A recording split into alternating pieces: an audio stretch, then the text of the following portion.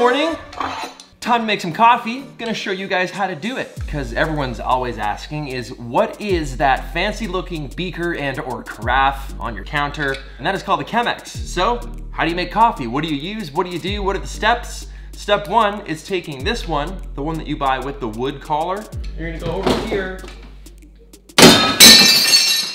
and you're gonna throw it in the garbage, because the wood collar one sucks, and you wanna get the one with the handle. That's the one you want, because you can put it in the dishwasher, it's easy to serve and pour, and this is where you get started. Fully didn't plan for that to break and smash, so give me 1 second while I clean up all this broken glass.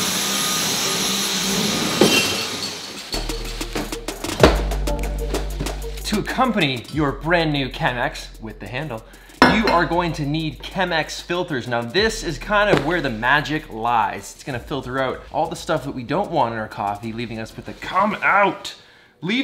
nice, clean, delicious, well-rounded cup. Now a trick that I learned back at the beginning is, let's say you wanted some notes of peanut butter and you wanna start by spreading it on the outer walls of the filter. Not a whole lot. So that just kind of goes in. Now this might just be because I'm Canadian, but I think it adds a nice little hit of flavor if you just coat the inside of the filter with a little bit of syrup. Just like that, you see? See what we're working with in there? Next up, we got the beans. Now, it depends what kind of coffee you like. I like a lighter coffee, like a light roast. And I found that to get the lightest roast, you don't even grind the beans. So just like 1, 2, 3, 4. So we got some steaming water here. Steaming water, boiling water. You might see a lot of people pouring in a circular motion when they're making a Chemex. They're pouring in nice, small, controlled circles. I just want to get the job done, so I just pour it in and I just wait for it to fill up. We don't have time to stand around and get all artsy and hipster with it. We just need that. We need that hit of caffeine. All right, look at that. You want it to kind of look a little like urine. Grab yourself a mug, make sure it's a hipster mug, and enjoy a nice, rich, well-balanced cup of coffee. Like Peter McKinnon. I'm definitely not drinking this. That's not at all how you make coffee. I really went all out on that. So in all seriousness, I do get asked how to make coffee all the time. With that little bit of fun out of the way, I actually was just recently at James Coffee, who I've partnered with on my own blends and merch and stuff like that. And I figured that would be the best place to properly show you guys with some tasty B-roll how I actually make coffee every single morning using, in fact, a Chemex. This is that video. Hope you guys enjoy. I'll see you in a minute.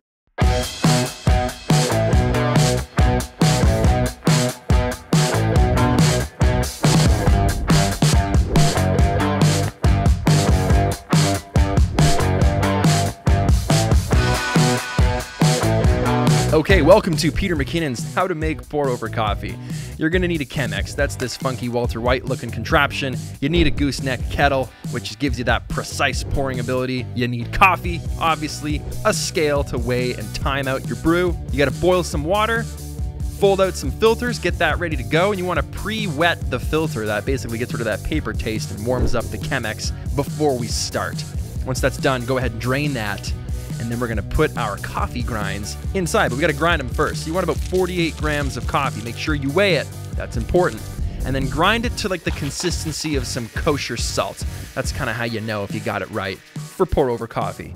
Once that's done, you're gonna dump the grounds inside the Chemex, even it out so it's a nice even top.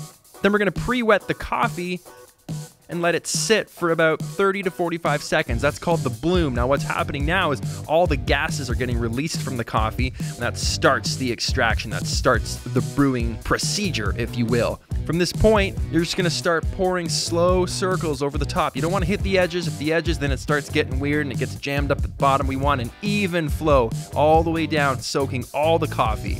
Now this brew time usually takes around 5 minutes. It varies depending on your personal preference, but once you've finished, go ahead, ditch that filter, give it a little shake to let in some oxygen, and you, my friends, have just made one delicious cup of coffee using a Chemex, and your life will never be the same. Legitimately, probably just ruined coffee for you, no matter where you get it now, unless you're using this method, so it's bittersweet. I mean, the coffee's the sweet part, the bitter part is everything else.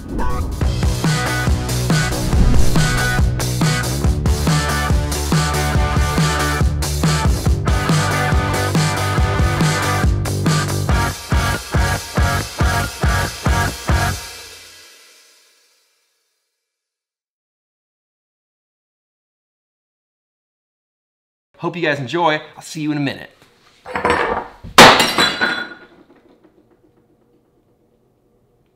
Not having the best luck with glass today. Totally not intentional.